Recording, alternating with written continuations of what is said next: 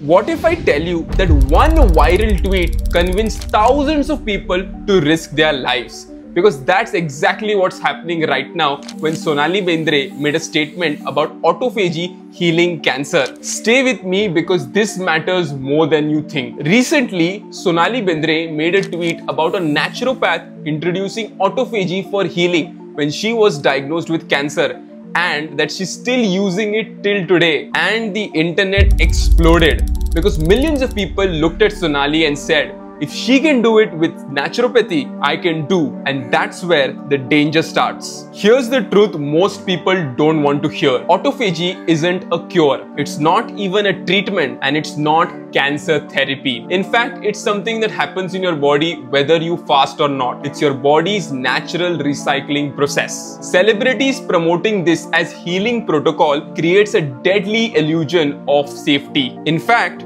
doctors who treated Sonali clarified the facts. Sonali survived because of evidence-based medicine, chemotherapy, radiation and surgery at Memorial Kettering's, one of the world's best cancer research centers. Not naturopathy, not autophagy, not healing protocols. Because here's what most people don't know. Cancer cells can survive harsh conditions like chemo using autophagy, and triggering it deliberately can cause more harm than any good. That's why statements like this are more dangerous. Naturopathy has been banned from giving advice on cancer in multiple countries. The FDA has issued warnings against advice that claims natural protocols cure cancer. Patients worldwide have died because of delaying real treatment while chasing miracle cures sold by the self-proclaimed healers. Cancer doesn't care about your beliefs, but it does exploit your delay. After the backlash, Sonali issued a clarification saying that autophagy only